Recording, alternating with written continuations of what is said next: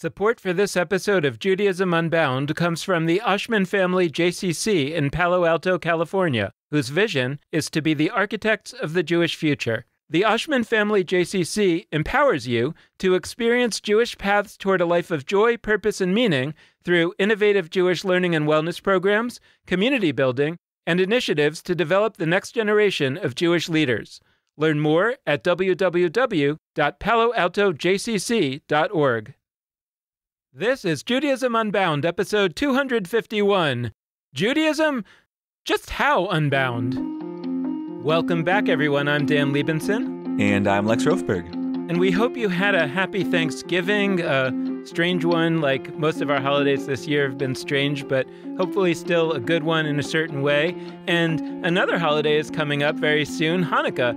And so let us take this opportunity to wish you a happy Hanukkah. We are holding an 8-night extravaganza where we are having all kinds of Judaism Unbound guests come and have a little bit of conversation about Hanukkah and about Judaism and about what's going on these days. We are going to do some creative ritual reimaginings and celebrations for Hanukkah, and we're going to have some time just to talk with you and just to spend a little time not just talking at you, but talking with you on Zoom as much as that's possible.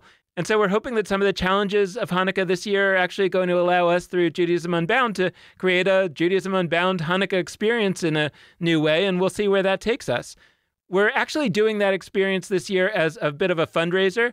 We're not trying to raise a lot of money, or we're not trying to raise a lot of money from individual people. We're actually trying to raise a little bit of money from a lot of people and see how that works. So we're calling it our Hanukkah Gelt Raiser. If you are willing to share some of your Hanukkah Gelt with us, we are asking only for $36, or you can just sign up to make a monthly contribution of just $3 a month. That amounts to $36 over the course of a year.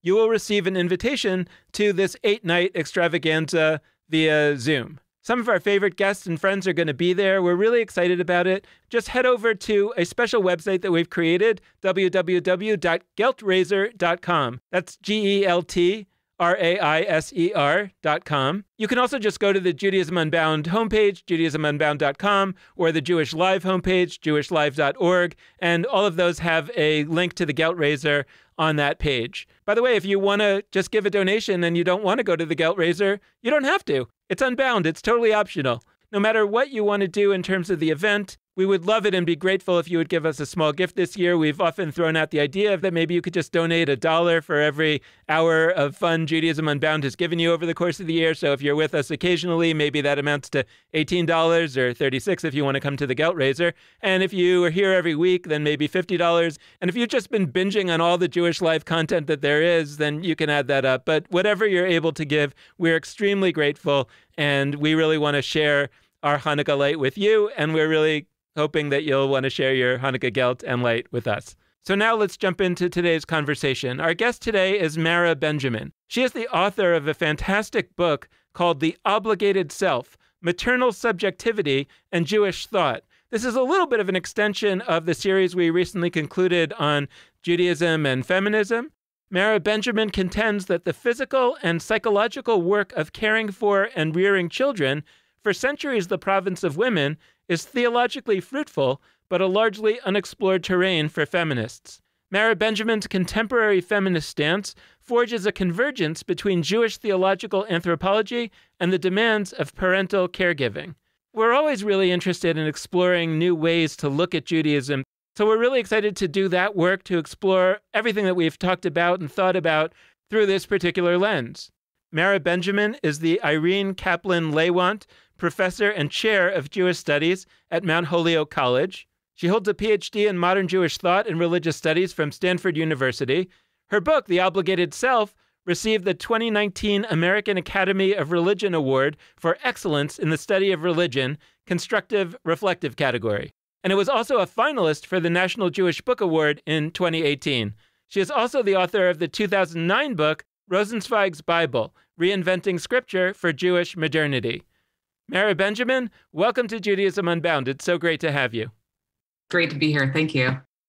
So I thought we could start by understanding the gap in the thinking about God, about Jewish philosophy, etc., that you felt that this book was really stepping into. The place I started, to be honest, was I felt that the scholarship in my subfield, modern Jewish thought, was pretty limited in how it was done. I felt that there was, and I had done this for my first book on Rosenzweig, take one thinker or take two thinkers and, just go deep right into their writings. And I just couldn't really bear the thought of doing that as a second project. And at the same time, I had this newborn and a 3-year-old and, had my life kind of turned upside down by that.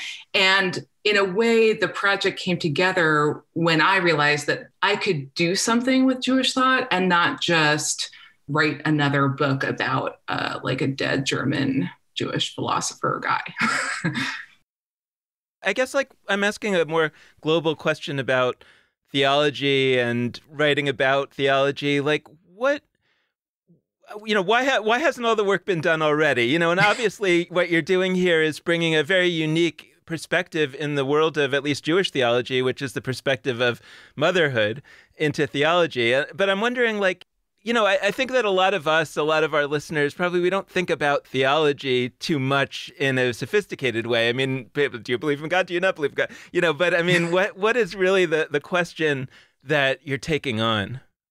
Yeah, well, a piece of me was very attracted to German Jewish thought, in part because the philosophers and the thinkers that I have in my head, rattling around in my head, are themselves wanting to go beyond that simplistic notion. Do you believe in God? Yes or no? I mean, by the time you get to Kant, in the late 18th century, game over in a way for talking about proofs of God's existence and so on and so forth. No one's talking about that anymore in the world of philosophy. And so then there's this question, well, if we're not really talking about proving God's existence, yes or no, what is it that we can say about the human experience of the divine? Is this something that we can actually come into contact with?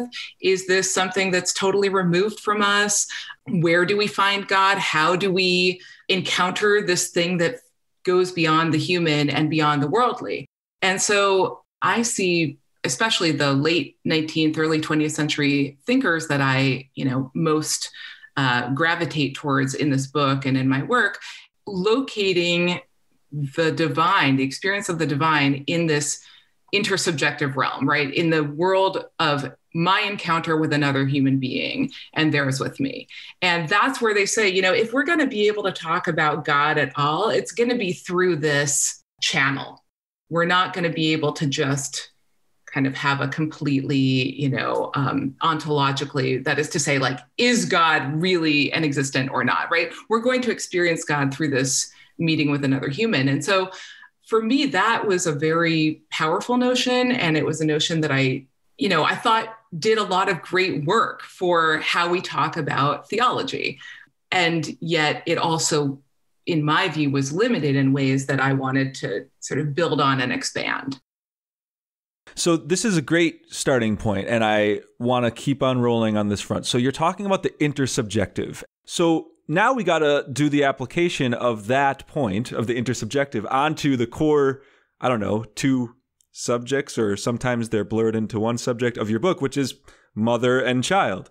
And the way I just framed that sort of hints at where I'm going. There's ways in which you talk about in your book how this both sort of affirms some of the notions that come up in that earlier Jewish thought of self and other, of relationship between, and the mother-child relationship kind of throws those things up in the air because there's a sense in which you're not entirely separate from that other thing, but you also are, and I wanted to hear in your voice out loud, as opposed to just the text on the page, what's happening there? How are you looking at those questions of self and other that come up in those thinkers and bringing them into this realm, which is to say mothers, which they really didn't look at because these were a bunch of guys reflecting on a bunch of other things that were previously done by guys generally.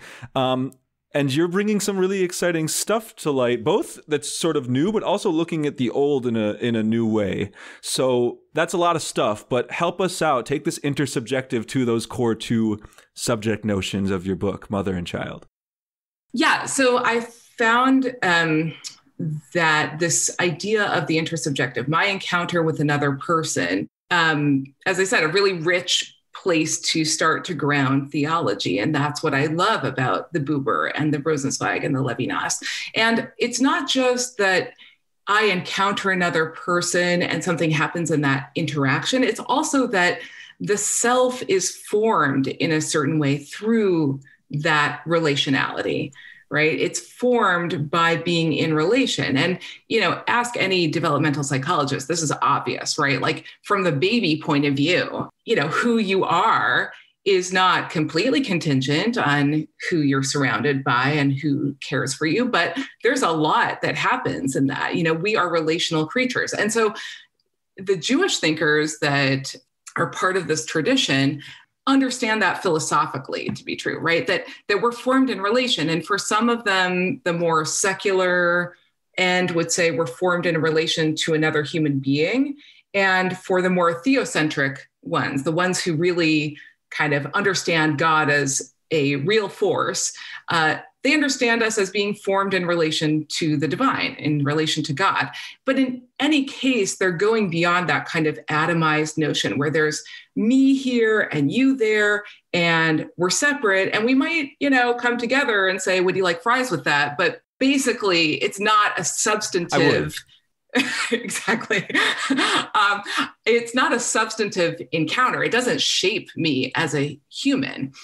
So that's what I thought was so rich and exciting. And in a way, it made it even more aggravating and stupefying that they don't think about this kind of relationship that they themselves once engaged in as babies, and that any human being alive today has been formed by. Like, it's so obvious. It was so right there. Why wasn't it clear to them? I don't know.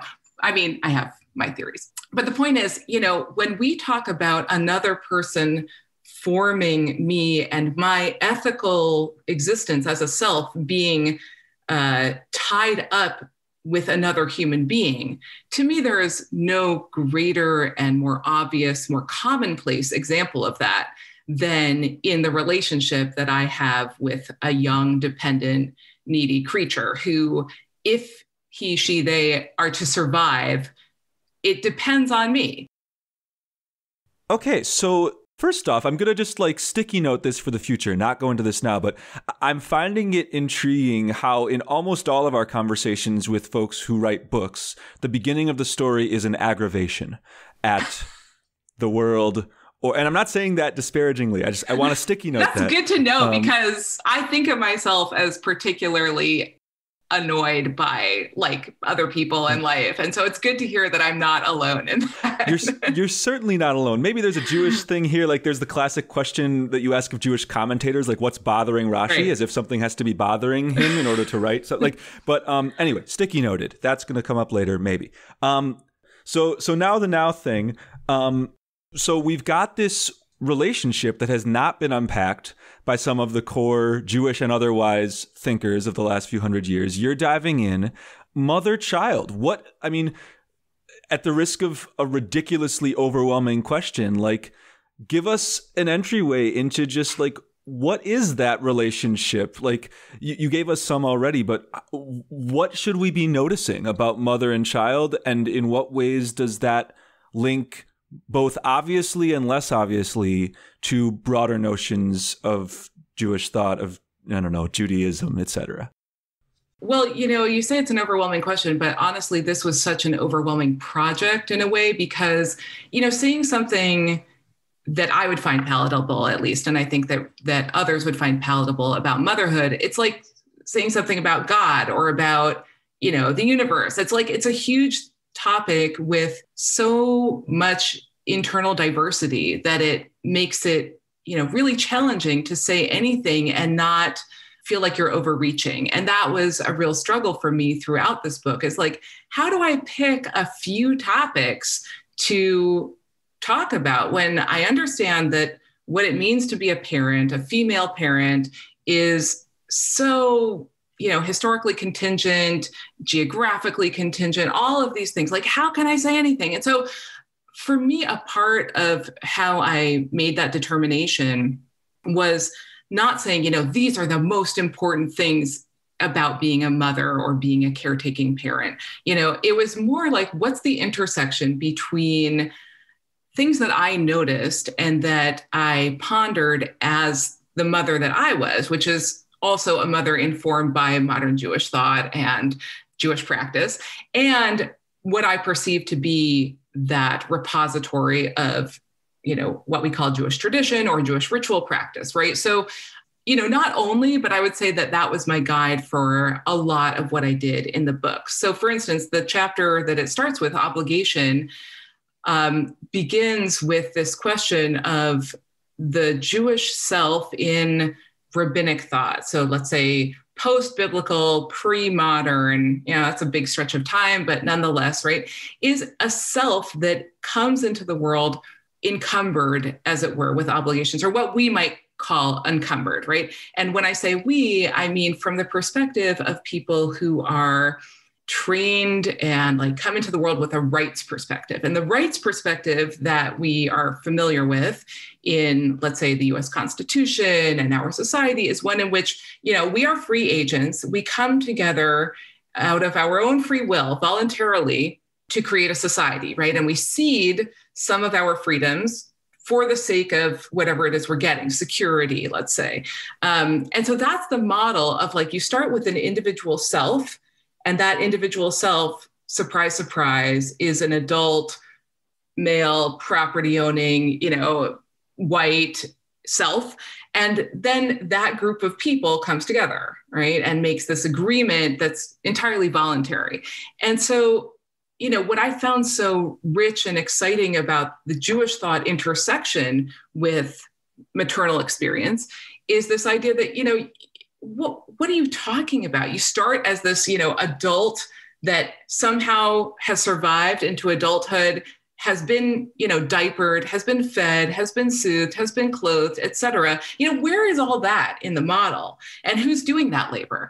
And so, the idea of an obligated self that I think is so core to Jewish thought is this idea of coming into the world already in relation with a collective, already in relation with other human beings, where there's a certain set of, understood duties that you have. And so that to me felt much closer to what I experienced about becoming a mother than this rights notion, And, it says something, I guess, about me and where I was in my own life, who I am, what kind of society I live in, that I could at age, 33 or whatever, suddenly have this experience of being, impinged upon by the duties of caring for another person. I mean, that's crazy in a way, right? How weird is that you could have an adult get to that point. And yet we have a society of people for whom that is not necessarily a default. And we certainly have a society that's constructed with the idea that that is not the normal, right? You have to have special permission to, take time off from work to care for somebody who needs care, right? That's nuts. So it's a function of my, class, history, all kinds of things that I could be at that point. But nonetheless, it was so disorienting for me to suddenly be thrust into this position of, needing to think about another person in a very material, very real embodied way. It's not just like, oh, I should call so-and-so, they're lonely. To have somebody whose life or death depends on whether you actually feed them. That's terrifying and disorienting and ultimately, very productive for me. But that's an example of how I tried to think about that intersection of where something that was true for me about motherhood, probably true for some other people besides me, met Jewish thought, but not trying to make a broad claim that this is the essence of motherhood. Nothing in me could be further from that approach. I fear that I'm about to reveal something about paternal subjectivity, but I remember in the days when my wife was pregnant and we were about to have this baby, I had this feeling like, a stranger was going to come and live with us and he would always be there. Like, and I don't know this person, right? And there was just something kind of bizarre about it. I mean, I was also looking forward to it, but it was just a bizarre notion that some person was going to come who I don't know. And right. And I have to, I mean, not that I wanted to get rid of him, but like I couldn't even if I wanted to, right? I mean, it was like, so what you're saying, really resonates in that sense of this obligation. I guess my question is two things. One, when you think about the obligated self, are you thinking most dominantly about the parent as the obligated self or about the child as the obligated self or both? And I guess more broadly than that, what I'm curious about when we're doing modern Jewish studies or modern theology, what is it that you're trying to say about the understanding of God and of relationships that we've inherited? Because I just think about how the vast majority of the corpus of at least our texts comes from men, and they were not themselves having this maternally subjective experience. And I guess I'm asking, is this ultimately, does this lead you more often than not to a critique of what they put down, or does it lead you to an affirming of it? And if it's more of an affirming, and then how do we explain that they got it right? Wow, a lot of great things in what you just said. I mean, the first thing I just want to say about the inviting a stranger in or having a stranger come and live with you, to me, that's a profoundly ethical thought, potentially, right? Not only, doesn't have to be, but, for a thinker like Levinas, this idea of what do we owe the stranger who comes into our house, that we're kind of making room to be expanded and to be drawn out beyond what we understand to be the self or what is recognizable. I mean, that's a really, that's one of those examples of something that I think, gosh, people all over the world at every moment of the day are thinking about these really existential, profound questions, ethical questions. And why don't we have a way to talk about that besides, mommy blogs, which God bless them. I mean, it's wonderful that people now have ways to connect about these things that they're feeling and encountering in these daily interactions.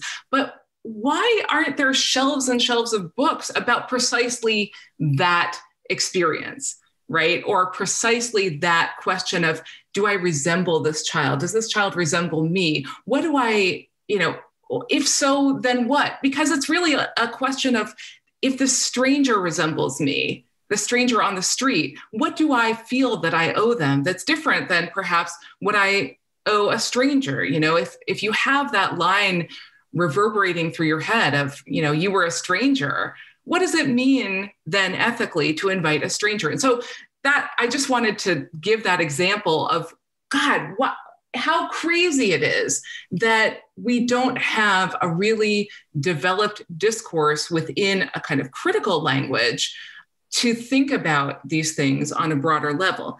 I think of it's the parent who's the obligated self. There's been, of course, lots and lots written about filial piety or filial obligation. Depending on your culture, different terms are going to be used. What I found particularly lacking is looking at it from the perspective of the one who is offering care to a child. And I searched hard. I searched with help of people who know the Talmudic corpus, for instance, much better than I do. And it was remarkable how little was there that spoke directly to this question of what is it like to be that parental self. And what I came to understand is the parental self that is obligated, the rabbinic self. When you think about that, that seemed to me really important for thinking about what it means to be human self. I felt like, well, this is what it means to continue the tradition, is to expand, repair, point to those places where it is limited and start to fill in the gaps. Well, That's very helpful in terms of talking about how this is an expansion, because it's a topic that we've talked about a bunch on this podcast and that I've really been thinking a lot about, particularly affirming Gitz Greenberg's idea that we're on the cusp of this next era of Judaism. And I've actually been thinking about descent as one of the hallmarks that changes in each era of Judaism, so that in the biblical era, we were talking about patrilineal descent. In the rabbinic era, we were talking mostly about matrilineal descent. And I've been speculating whether perhaps in this next era, we'll be talking about nonlineal descent, meaning that it's really about choice. It's really about deciding that I want to take on this relationship. And I'm curious about how that connects to your thinking into your book, because for me, it really does, in the sense that I think that sometimes my position can be misunderstood, and maybe the name of our podcast, Judaism Unbound, can be misunderstood to be this idea that there is no obligation, that everything's fair game. And that might be true for a certain period of time. I kind of think of ourselves as living in this in-between time, in this wilderness period, in this experimental period. But I imagine a future in which Judaism will kind of re-solidify. And at that point, it will be somebody's choice whether or not to embrace it. But once they do, I'm comfortable saying, and this is more or less what it is, just as when I decide to marry a person, I'm marrying that person. I could try to change them a little bit, but my experience is that you don't change them too much, and that you take on this obligation. When you have a child, even more so, because they are your child no matter what. But you decide at a certain point whether I want to become a parent in most cases. And so I'm curious about how this idea of the obligated self potentially leads to an even more of an expansion of what we might mean in terms of the future of Jewish connection and obligation. Yeah, I was actually thinking about the title of your show, Judaism Unbound, because being bound is such a important word for me in this project, being tethered to another person. So, I was like, unbound. What is that? And I looked at your statement online about what that means. And I'll just say the first subordinate clause there, Judaism Unbound values the ways that you choose to connect to Judaism. And I was really caught by that. And in your question, Dan, because I think of choice. For me, the word that sticks out to me from that is choice. Choice is a really interesting word that I think doesn't get the attention or analysis it deserves. And I think of choice as a kind of fetish word in this society. There's kind of an inability that we have to account for the fact that why we do what we do as individuals is always partially obscured from view.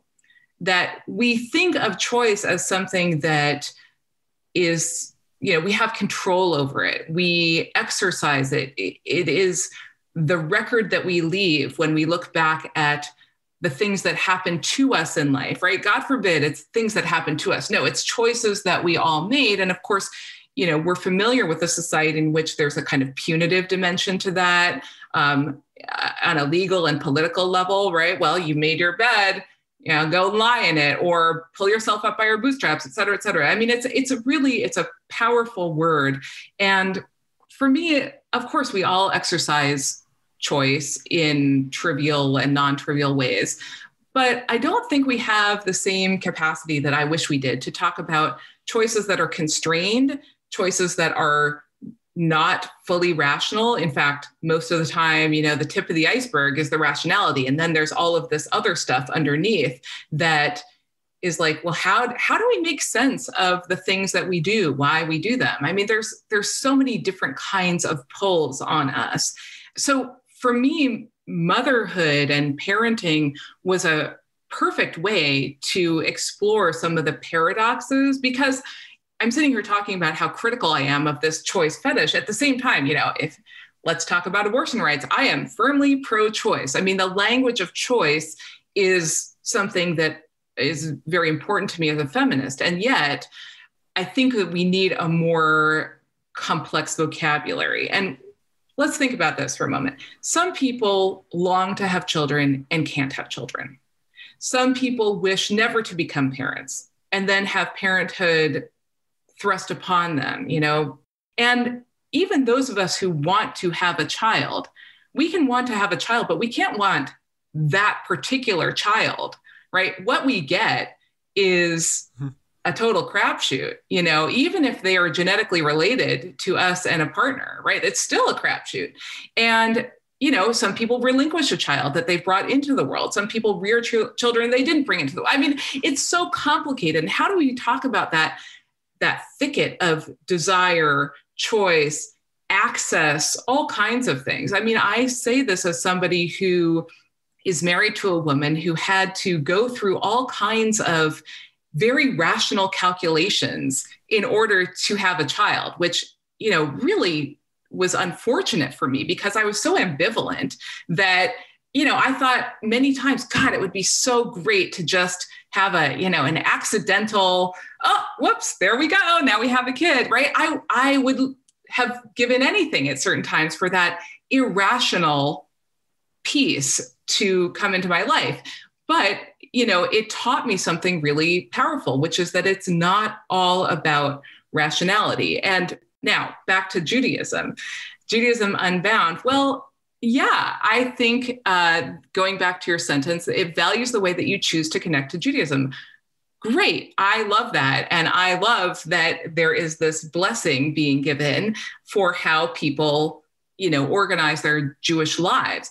And I would say there's something that choice or choosing to connect to Judaism doesn't fully capture about how we are wired as beings, right? That whether it's duty, whether it's nostalgia, whether it's longing for connection. I mean, there's a lot of things that power people or bring them into connection or lack of connection with Judaism and toward connection with others. So, I value it in principle. I'm 100%, but I think that part of the project is to try to give voice to a much more complex notion of who we are as people and the things that we don't choose, but that are nonetheless constitutive of who we are.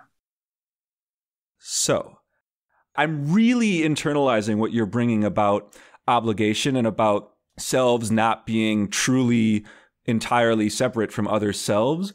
And what's funny is I religiously and theologically actually have huge affinity for the Buddhist idea of no self, of anatman, which is basically the idea that us being selves is kind of an illusion. Like us being separate beings from one another, it's like something we create for ourselves in order to function. But in the grand scheme, we're all part of a broader wholeness, which, okay, so that my metaphor now is planets.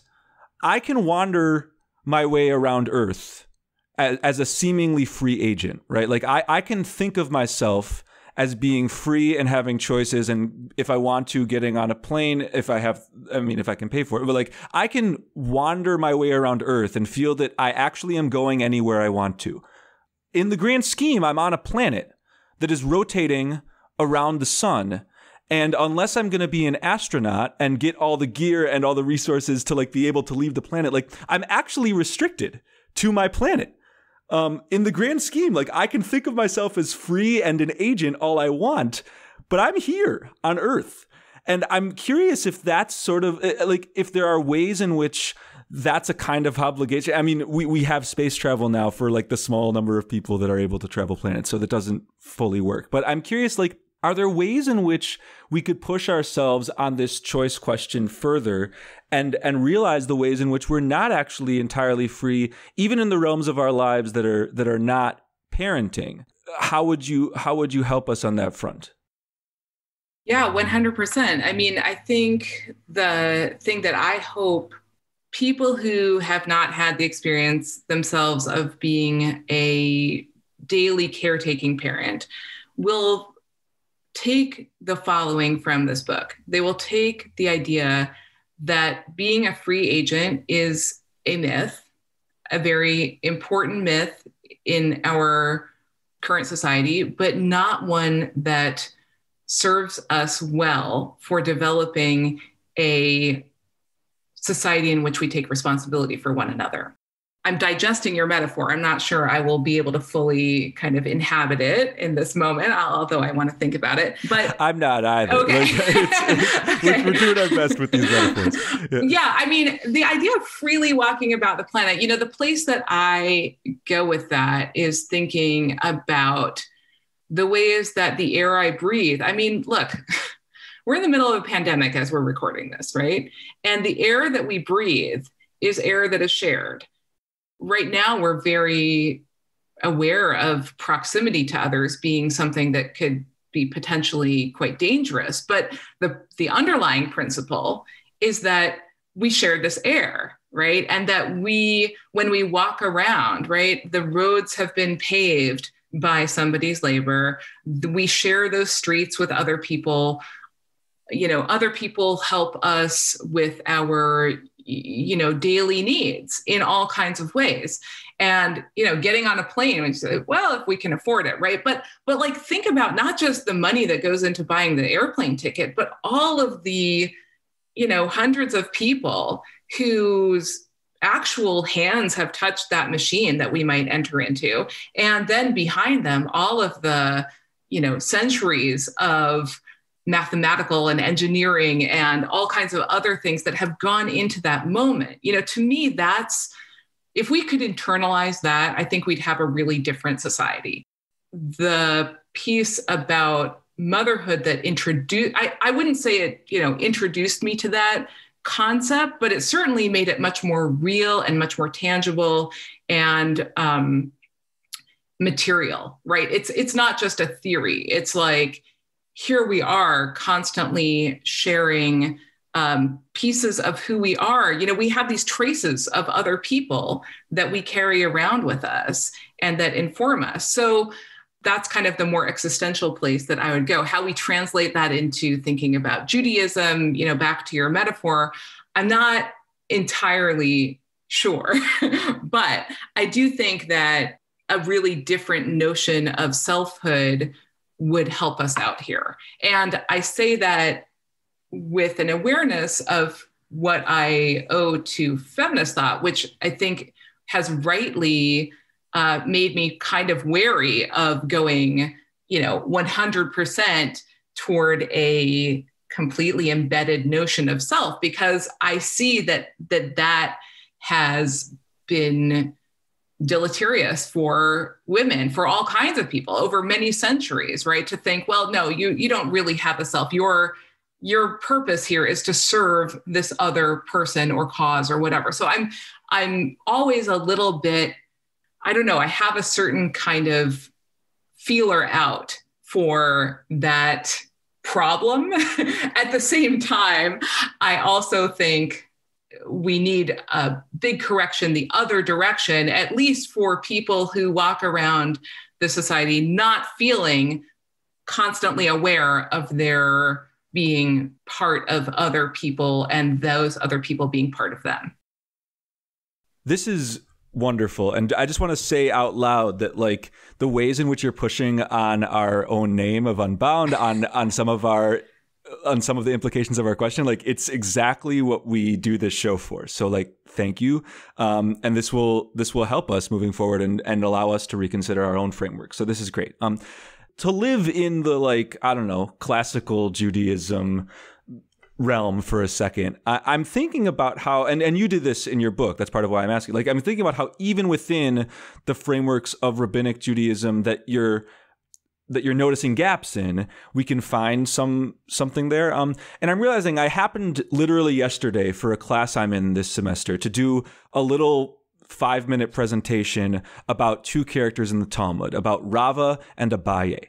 And I say them both because the whole point is that they're almost always mentioned together in the Talmud. There's this sense in which they're not even their own people. Like, they're intertwined with each other. If you hear, Abaye says X in the Talmud, you know that soon Rava's going to say Y, and they're going to disagree with each other. Like, Rava is said to win almost all of those arguments, which, makes me sympathize with Abaye. But that doesn't matter for here. The point here is that they barely exist on their own.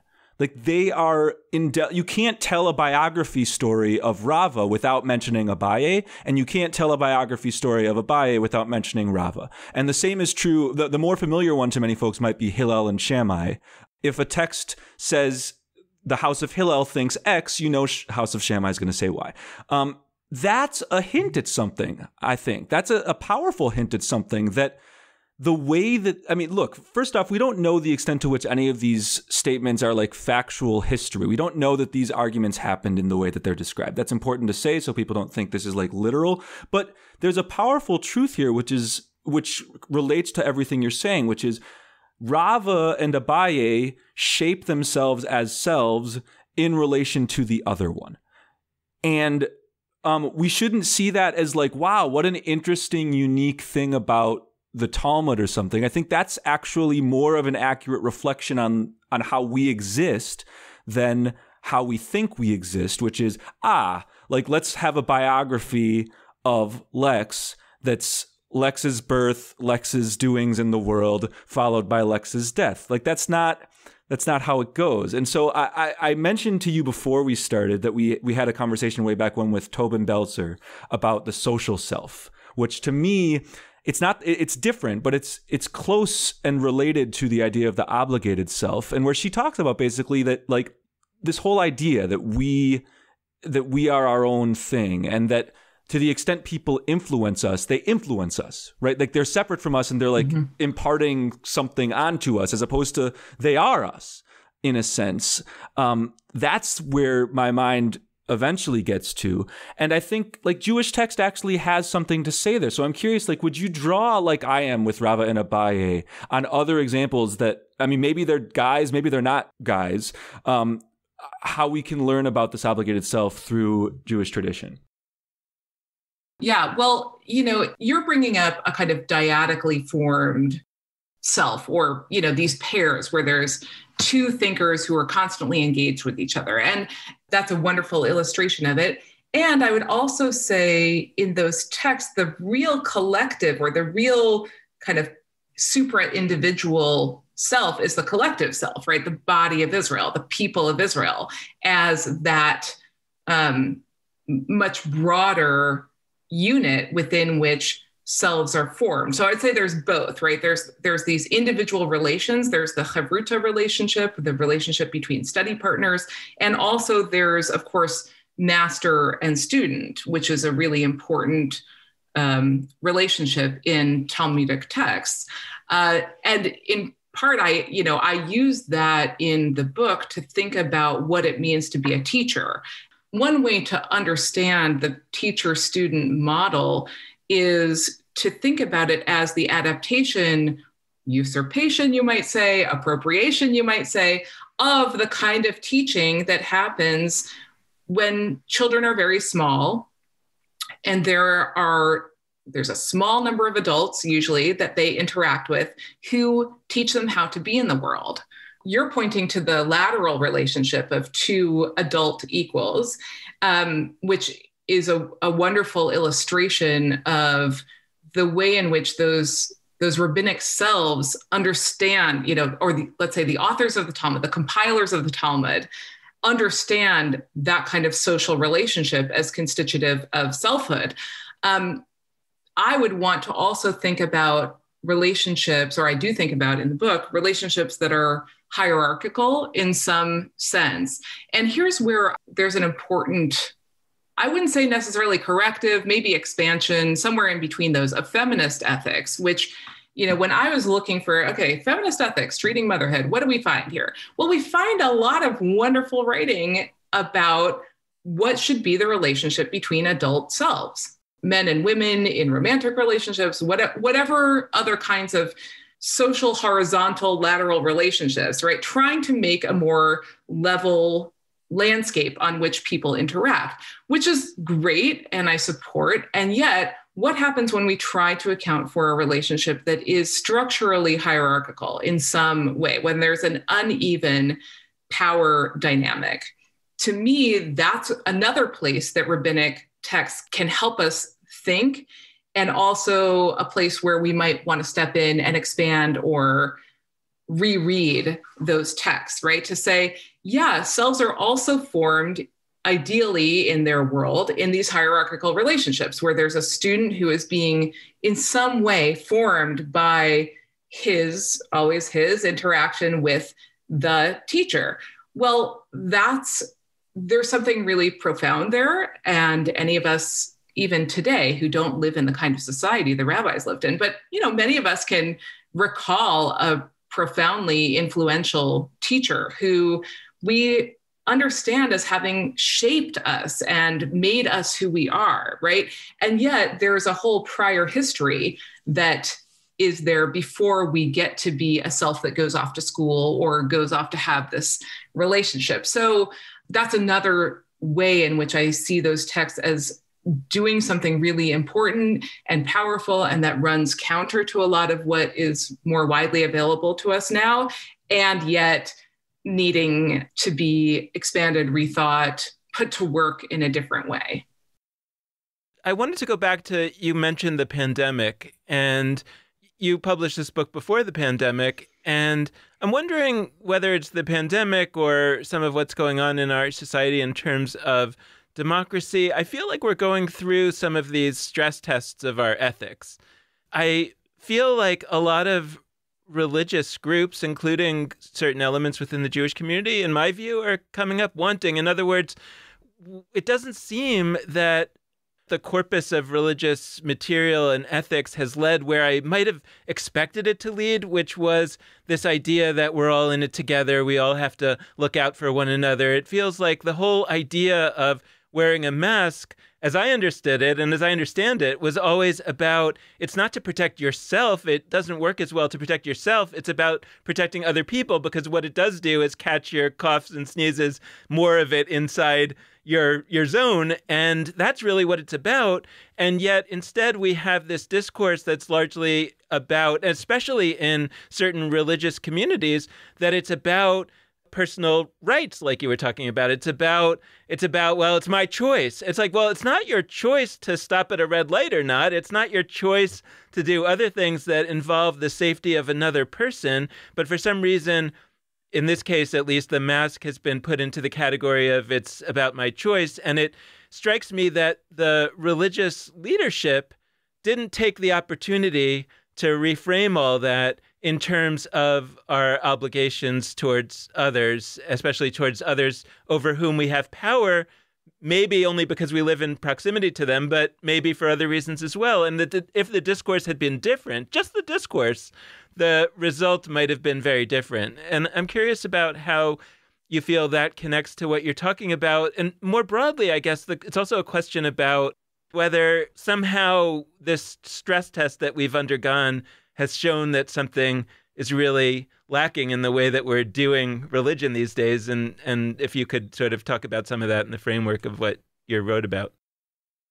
One of the things that I think is really exposed is what happens when you allow a society to develop without an adequate understanding about how care for the other does limit my personal, quote unquote, freedom or autonomy, but that the persons, in my view, who insist on this version of autonomy are really ethically limited, right? To have such a narrow understanding of the self that is not constituted by this broader society that we live in, right? By who are you if you just end up all by yourself with your freedom, right?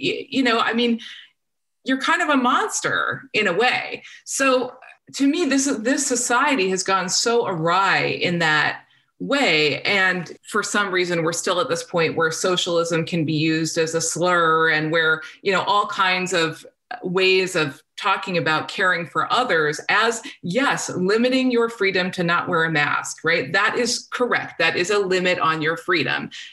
So what, right? So you are contributing to this larger good.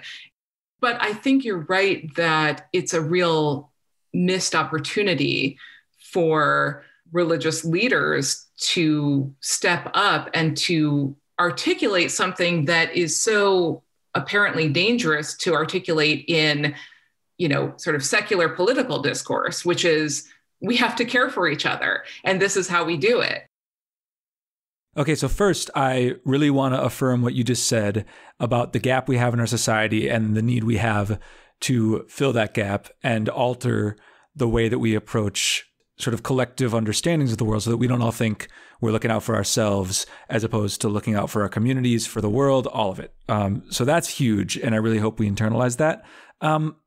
Now, I also want to return to that wonderful sticky noted topic that came up earlier, which is aggravation, and how, I mean, I mentioned this before, but how often it seems that the beginning of people's stories on our podcast, when they're talking about, often it's an institution they started where they say, oh, I was just so aggravated at the world that there wasn't X institution, organization available. So I ended up just feeling sufficiently moved to start it myself. We hear that a lot, and we hear it with books too, that there's a gap in whatever academic field, and an author comes along and says they're going to fill that gap. So I wanted to hear from you about that. And I also, in doing so, wanted to bring up my own aggravation with Jewish thinkers, Jewish teachers, which, like, I am taking a class this semester called Jewish Feminist Thought. Jewish Feminist Thought implies that there is Jewish thought that's separate from feminist. And so Jewish feminist, like, I took a class called Modern Jewish Thought earlier in rabbinical school. I can tell you, it was all the people you talked about. It was, Franz Rosenzweig and Mordechai Kaplan and Levi Nass and all of the set of mostly 19th and 20th century white European Jewish men. And now, I mean, I could have taken this class earlier. That's how it played out. But like, Jewish feminist thought is like a nice addition, a nice separate thing that we can also do.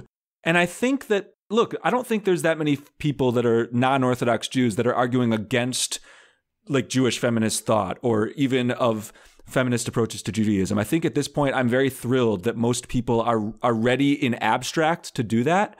But at the same time, I feel like we still talk about like Jewish thought in quotes, Jewish philosophy in quotes as, that's this set of enshrined thinkers of white male thinkers.